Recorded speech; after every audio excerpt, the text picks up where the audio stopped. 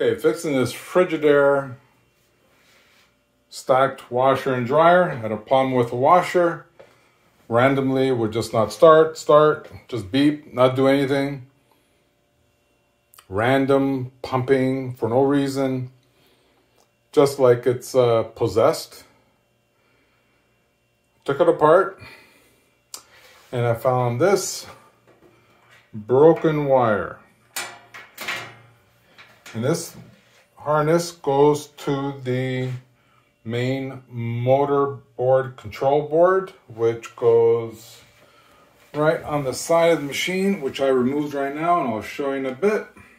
The motor control board has two harnesses plugging into it. This is one of them. And the other one is this one. And this is the motor control board side. And this is the connector that connects to another connector. So that blue wire connection. So there's the splice I made just temporarily. And that harness goes to that harness there, the white plug harness. So, got a problem with this machine. I call it the ghost in the machine because it just do whatever it wanted. And to get out that board, well, it's not the board. You don't have to take out the board. Just, well, you might have to get to that wire.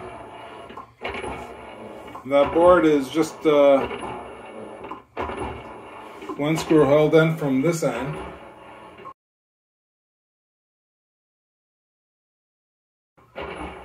You'll have that one screw that goes in that bracket and one plastic tab. You lift up the tab, undo that screw, and the steel bracket is here.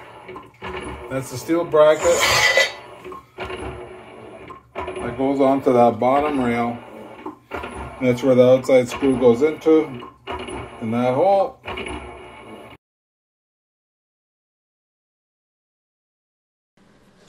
So this is a picture of underneath the washing machine with the front panel removed.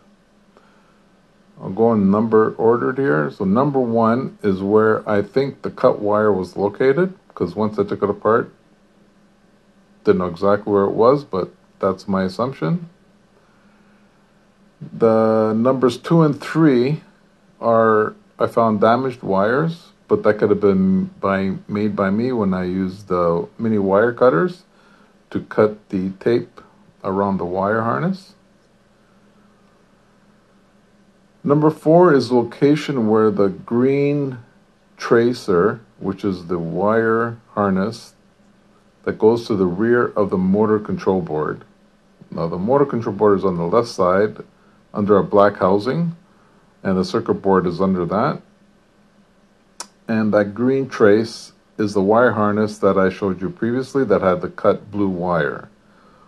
So that starts with a connector, goes to the twist eye at number 5, which is location at 1 where I think the cut wire is, and it goes to the rear of the motor control board.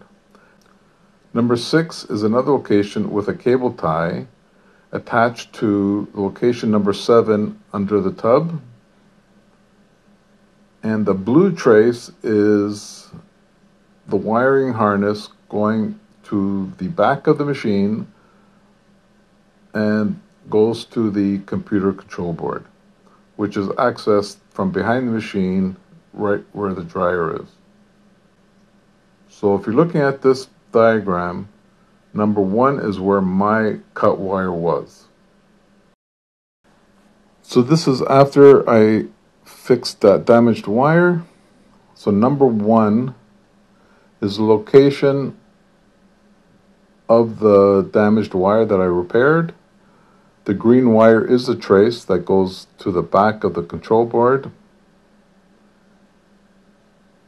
Number 2 and 3 again are the possible cuts, but I think I created them. Those are the repair points.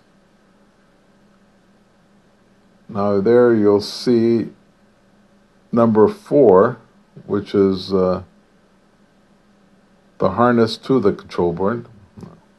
So number 6 is where the other cable tie goes to the number 7 there under the tub.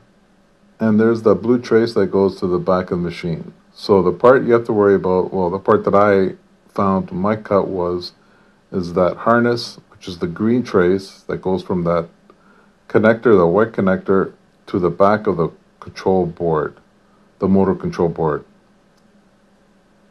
So if you're looking at that green trace, that's what you need to look for. And this is it, all buttoned up.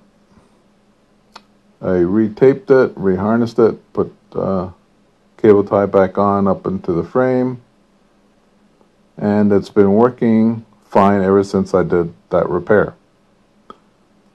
Hope you find your problem. Good luck. Take it easy.